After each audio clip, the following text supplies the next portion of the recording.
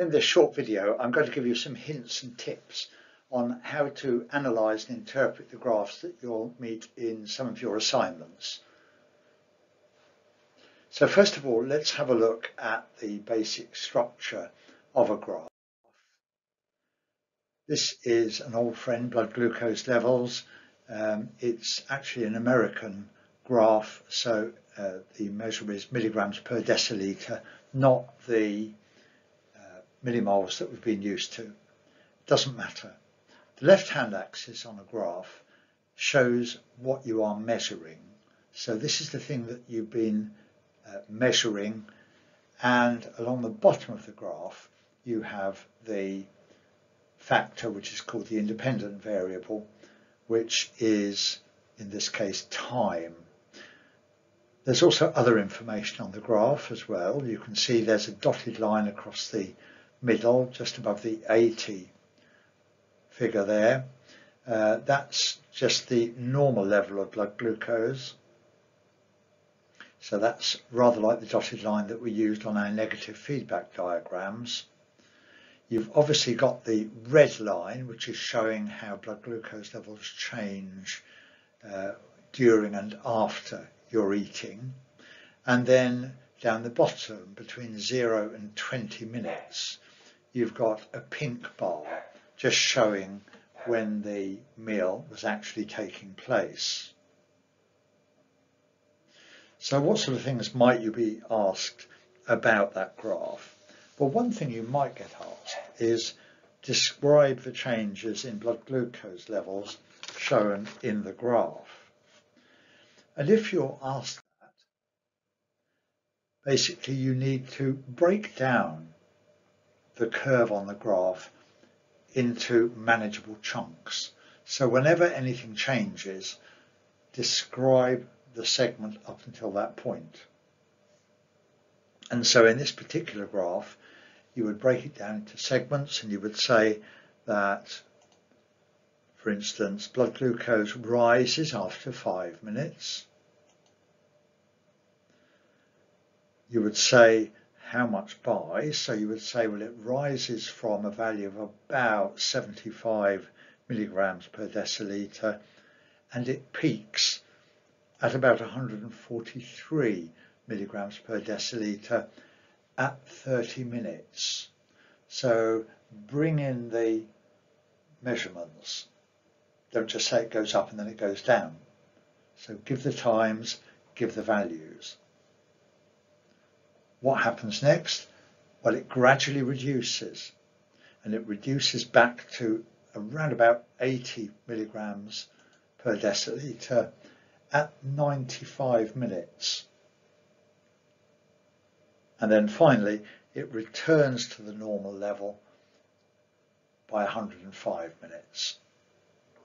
So what you've done is you've chopped up that graph into 4 sections dealing with the changes within the graph. Notice you are not expected or asked to explain what's happening. If it's a describe question, that's what you do.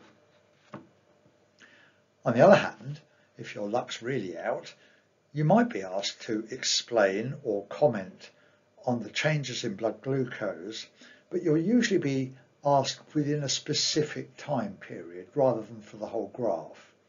So the question might say, explain or comment on the changes in blood glucose shown by the graph between 20 and 40 minutes. And this is where you can see it's going up, peaks, and then it goes back down. Question is, why does it do that?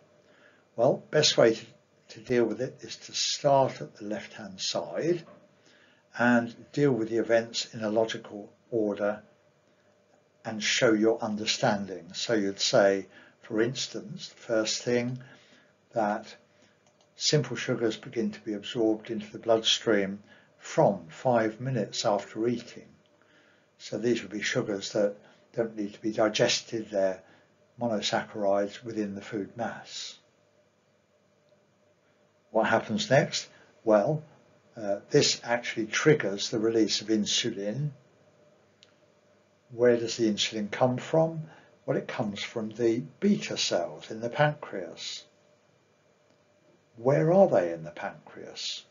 So you're explaining still. They're in the islets of Langerhans. What does insulin do? Well, excess glucose is removed from the blood by liver and muscle cells, and as we know, it's converted into glycogen and fats. And if you really want to show off, you could actually say by the process of glycogenesis. What does that do? Causes a fall in blood glucose levels after 30 minutes.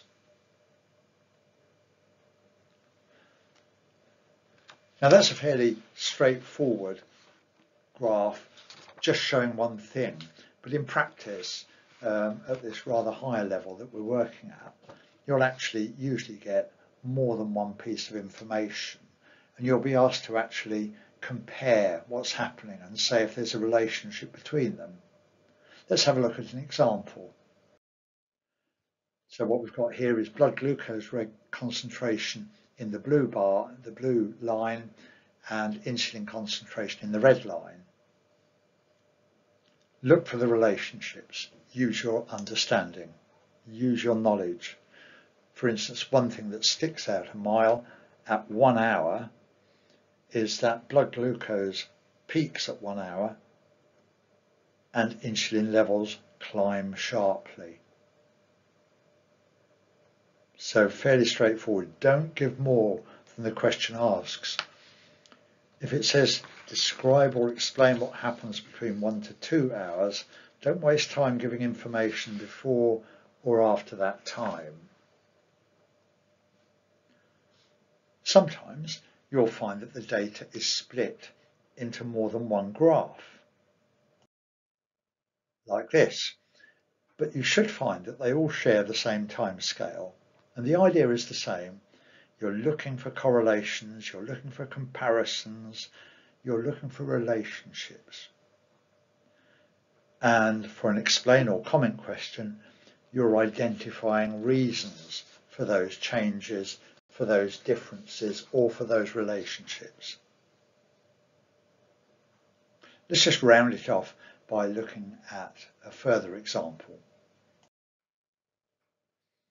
This graph compares the blood glucose concentration in somebody who does not have type 1 diabetes and somebody who does. And they've both been given a drink of glucose at time 0. So that's the left-hand axis. And you might be asked two things. And I want you to practice this. So describe the changes in blood glucose levels in the diabetic and non-diabetic individuals during the first 60 minutes. Second question, explain the changes in blood glucose levels in the diabetic and non-diabetic individual during the first 60 minutes. Work from the graph. Just jot down a few notes for yourself. I'll leave it on the screen just for a minute, but I'm done now, so I'll leave you to consider how you would answer that question.